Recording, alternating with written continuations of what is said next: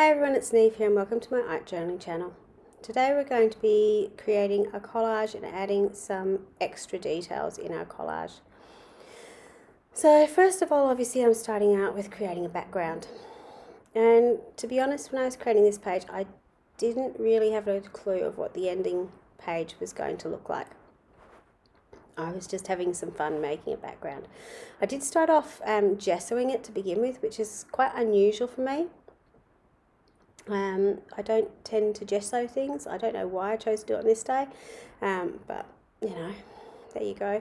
Then I added some elephant, which is sort of a warm grey colour over the top, and I added that while the gesso underneath was still damp. And now I'm going in and heating it. So when I do stuff like this, usually it is because I don't really have much of an idea of where I'm going, so by gessoing or doing something in the background I get my hand moving and it gives me a chance to work out what I actually wanted to do. I decided I was going to play with some of my gloss sprays, so I've used some marine on this and a little bit of night. I think you can see me sort of tipping it out on the page, and now I've got some Glad wrap or cling film, saran wrap. I'm not sure what people call it in different countries. Can't even get my words right. And I wanted to make sort of like a marbly effect in the background. So that's what I'm doing.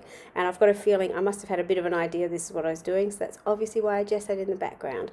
If I'd done this on a non-gessoed page, the gloss spray would have sunk into the paper really quickly. And I wouldn't be able to get these sort of resist things happening in the background. So it gives you sort of a good basis to be able to move. For those of you who haven't used the gloss sprays before, it's but like a really fluid acrylic. So you can do lots and lots of different things with it, which I really love about it. So I had this really cool magazine image that I have been waiting to use in some way, shape or form. And I just really liked sort of the shape of the figure, how large it was, and the way her sort of hair was coming down. So I decided I didn't particularly like the colour of the dress that she was wearing. So I've used a contrasting colour. I've used the blushing here to draw over the top of it. And the great thing about doing that is if you use the paint really sparingly like I did in this one, you can still see the detail and the shadowing from underneath, so it gives you all that detailing. You're just putting a little bit of colour over the top.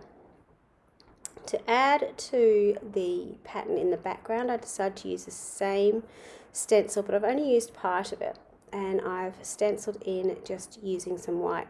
And as I was doing the background, I had this idea of creating like a pattern on her clothing using paint markers. So that's what I did.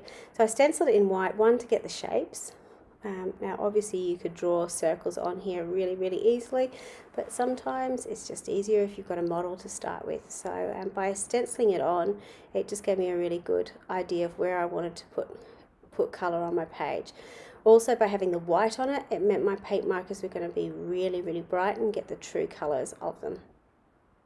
So you can see I'm sort of going for my rainbow of colours. I'm just sort of choosing out lots of colours that I don't use very often in my pens. They sit in front of me, but I don't necessarily use all of them.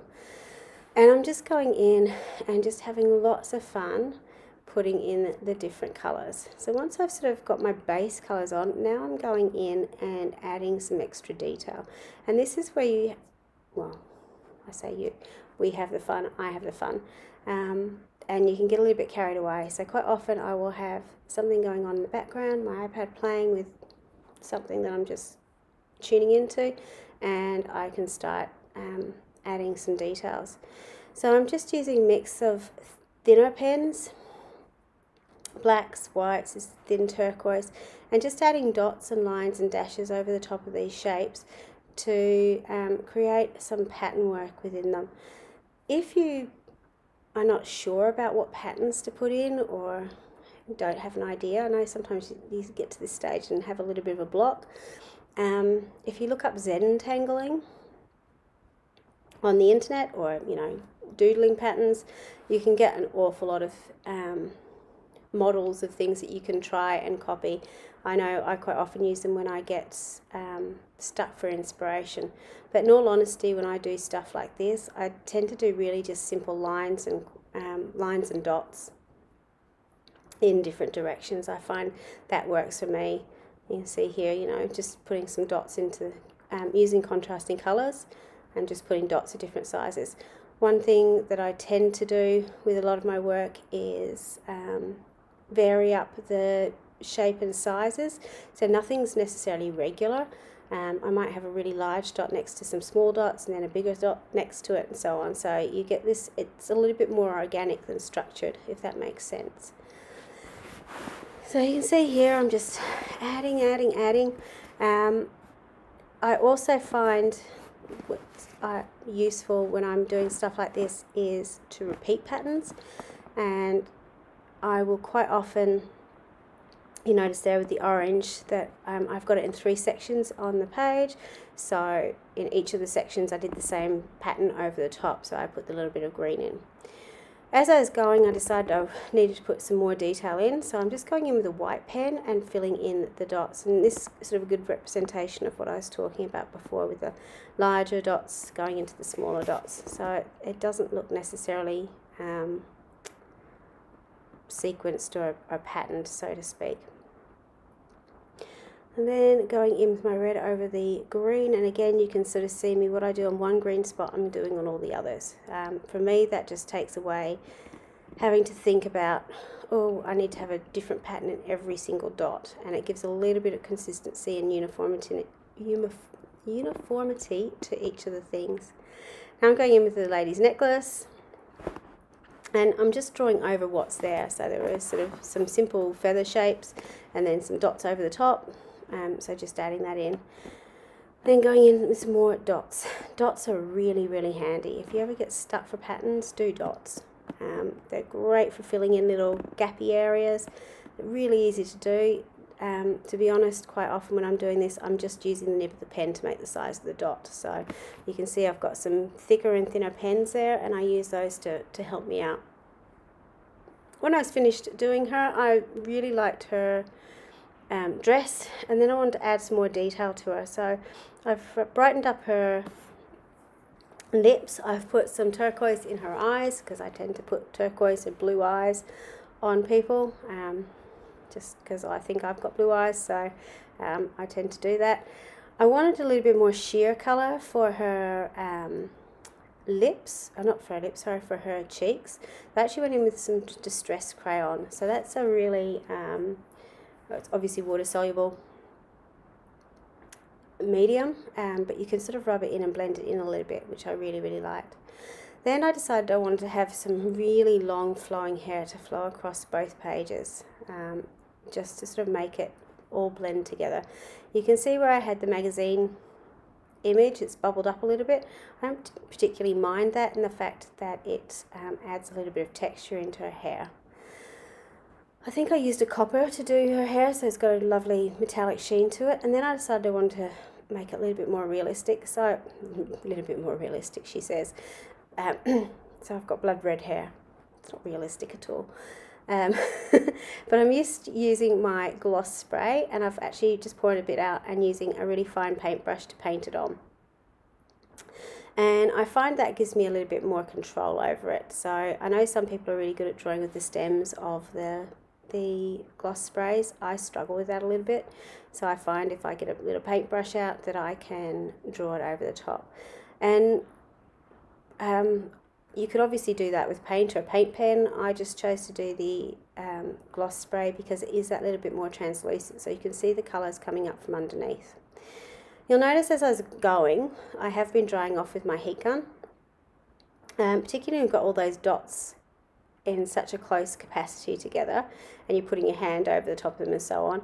It is acrylic paint, it does dry fairly quickly, but I have been known to put my hand in something and smudge it as well, particularly when it's on something gloss like this magazine image.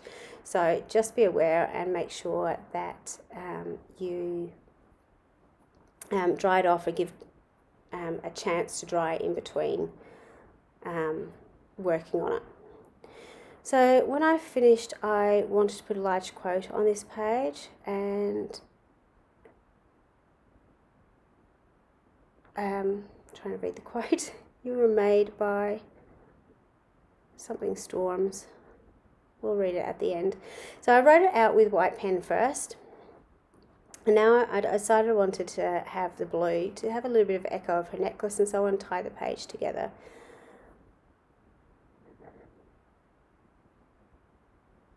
I'm still trying to read that quote. It's funny, you get distracted by things, sorry. You were made by the storms you went through, or walked through, sorry. Yeah, that makes sense. Right, I'm happy now. I know what it actually says. I should actually go back to my journals and have a look, but it's back in my... I finished this journal now, so it's back in my bookcase.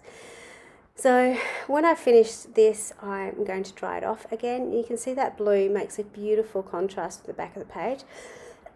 Excuse me. And when it comes to doing quotes like this, I find the quotes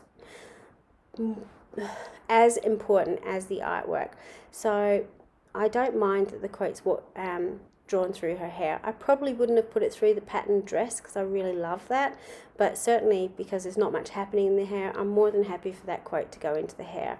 It makes it a little bit easier for me and less stressful when I'm sort of writing them out, thinking that, oh no, I can't write it there because, you know, I've got hair there.